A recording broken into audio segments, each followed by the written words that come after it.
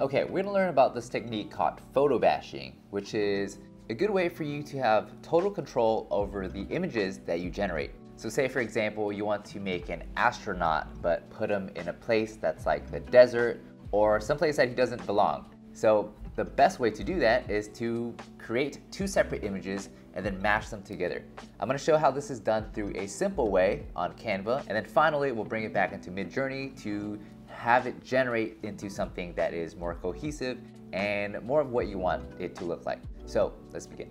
Here I am on Midjourney. We'll start off by creating a background for this astronaut to be in.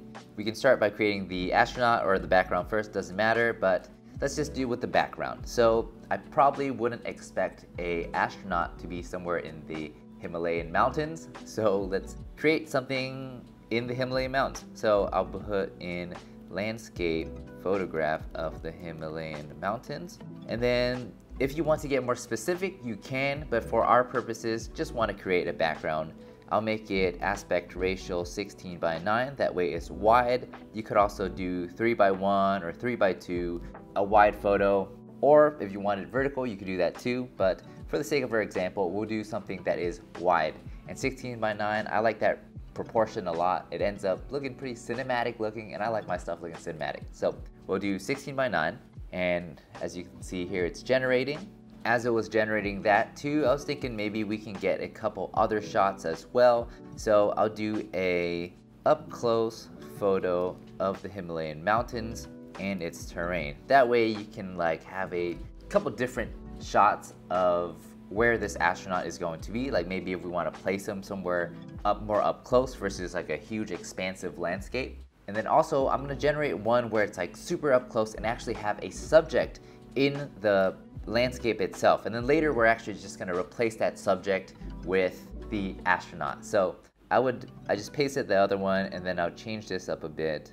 I'll put maybe a man standing in the Himalayan mountains. He is looking at us and is happy. And so as you can see here, not all of them are going to come out looking right. Like if we put a subject into this one, it's probably not gonna look too right because it's so zoomed out and like is a drone shot. Whereas the other options that we had, this one as well, landscape, this looks a bit closer because this you have a trail at least and it shows a bit more of a foreground. So that's why I always encourage having many different renditions of a image so then you can get a couple different shots to work with. Now, even here, if you're looking at the man standing on the Himalayan mountains, you actually get something that is more up close and something that's more believable if you put a subject into it. So with these ones, if you put a subject in, it's actually gonna look a lot better. Now, I'll probably use one of these, and then we're gonna generate a character for it now. So this will be the fun part. We'll go in and generate a profile shot of an astronaut, and then I'll do the aspect ratio 16:9 again, but really this one doesn't matter too much because what is most important is that we can cut out the astronaut and then place it into this scene. So I'll generate a couple as well. So imagine again, astronaut standing in a studio, perfect lighting to illustrate the details of his suit. And then I'll do another one where it's like astronaut standing in front of a simple background with early morning lighting, golden hour shot. This way it'll come up with like really good lighting that we can possibly use in this one, which has pretty decent lighting because it's outside in the Himalayas. So this portrait isn't looking at us, and I kind of want a shot where the astronaut is looking at us. So I'm going to shift this again and generate another one that is an astronaut profile facing us and smiling. He has a friendly demeanor. Now some of this we can use, like this one is facing us, but I kind of want one where there's more of a face, more of an emotion, kind of like these. Like these are good portraits of people. And then as it's generating here, I kind of see what it's turning out to look like, and I already think it's going to look a lot better than these ones. But I do like how the lighting looks on these, so I'm gonna copy some of this prompt and redo it where the astronaut is looking at us. So astronaut standing in a studio, facing the camera and smiling. There is perfect lighting to illustrate the details of his suit. Okay, so we're changing it up a little just so he's now facing us, and with these other ones, they're still facing off the side. So we need to find a way to make it for sure that he's facing the camera.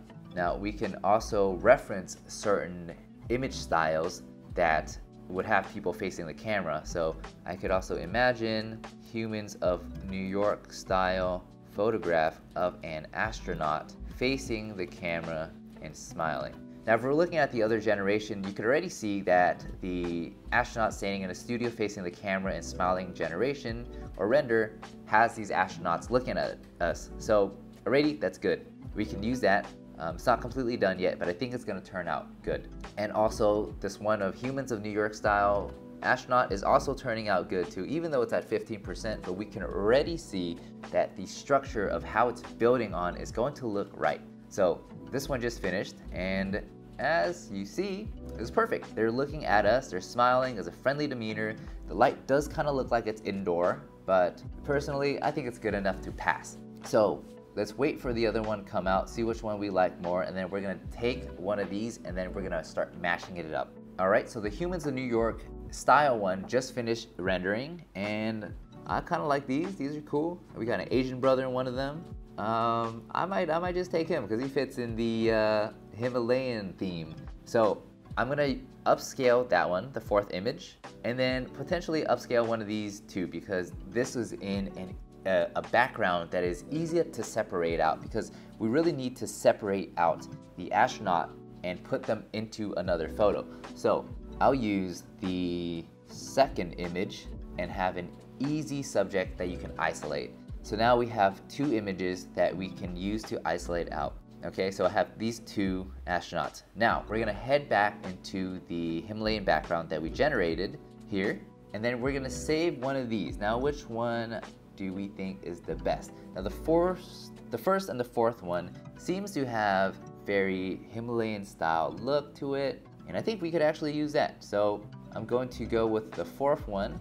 I'll upscale the fourth one. And the important part is that we just have the background. And we could also do that with one of these as well. Although I do wish it was a bit more up close, but we can definitely go with the first and second one here, because there is a bit of a trail to it. So I'll upscale the first one, and then we'll keep these two. So we have one that has the subject already in it, and then we have the second one here, which is kind of a up close-ish shot of the Himalayan mountains that we can both use. So I'll save all of these images, and then we'll move on to the next step.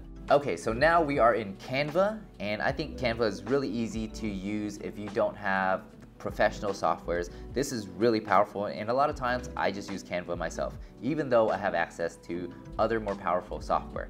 So the first step is to upload our image. So we're gonna use this one, and I'm gonna use it in a new design. This way it has the size already done for me, so I don't have to worry about any of the sizing stuff. And then here you go, pops up with this guy. And then the next part is to drag our subject into the image here. So I'm gonna drag this astronaut in, and Canva has this powerful function that lets you edit the photos and remove the background. And I do have Canva Pro, so this gives me access to that. It's pretty affordable, so I'd highly recommend it. And then what we're gonna do now is just to drag this guy big enough so that he can replace the original subject that's in there. And it doesn't have to be perfect. That's kind of the beauty of Midjourney, is Midjourney is just gonna see what's here and render off of that. So here we have our astronaut replacing the original guy in the back. Now, if you think this is good enough, sure, you could actually just go with this and have this photo be the one that you use for whatever your purpose is. But for our purpose, we want to make it a bit more clean. So we're gonna export this out, and then we're going to bring it into Midjourney again. So I'm gonna download this, and then we are back in Midjourney. Now, what we need to do is bring this image into Midjourney, upload it, and then you'll have a link that you can refer back. So here's the image uploaded, and I'm gonna go and copy the link. Now, the next option is to /imagine, and then here I'm gonna paste that so that they can refer back to this, and I'm gonna say astronaut standing in the Himalayas, And then I'll add portrait of astronaut standing in the Himalayas. And then we're gonna let this render. Now there's also another way to put two of these images together, and that is called using the blend function. So as this is rendering, we'll also try this out, the blend function. Essentially, you need to drag two images in and it will combine. So we do have an image of just the background and then an image of the astronaut. So I'll pull in the image of just the background, and then I'll also pull in the image of just the astronaut. And then I'll let that render. So we just got our first image back, and this is what we got. An astronaut standing with Himalayas in the background, and this looks pretty clean. Like, this is no weird background to it, and it has our dude from the original photo. Now I would like to see this in a wide scale, so I will just render it again and then make the aspect ratio 16:9. And then also with our other one here, I'll do it again in 16:9. So we'll use the blend option again and put in the two images. Okay, now this one is the one that we got from the Photobash, and then this one is the one that we got from using the blend function.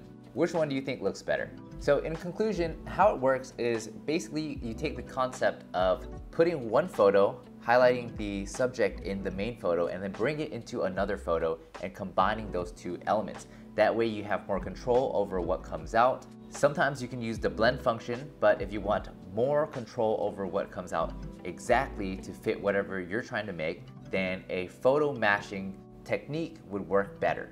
If you enjoyed these, make sure you follow along and subscribe for more.